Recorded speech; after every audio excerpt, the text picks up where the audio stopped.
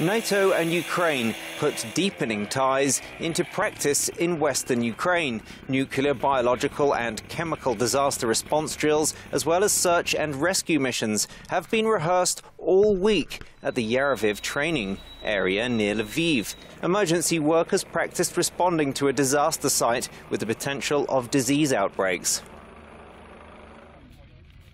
Organised by NATO's Euro-Atlantic Disaster Response Coordination Centre and the State Emergency Service of Ukraine, this is the third time this field exercise has been hosted since 2000.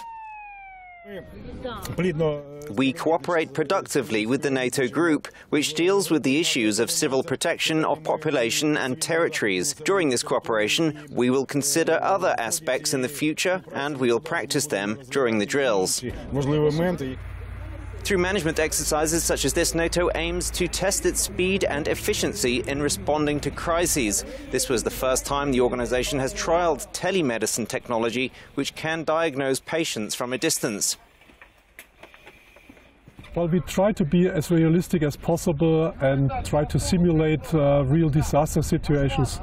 And in a major disaster, this is exactly the situation that you find yourself in, that international teams come to the disaster scene very quickly, and they have never done anything together before, except they have been in an exercise like this.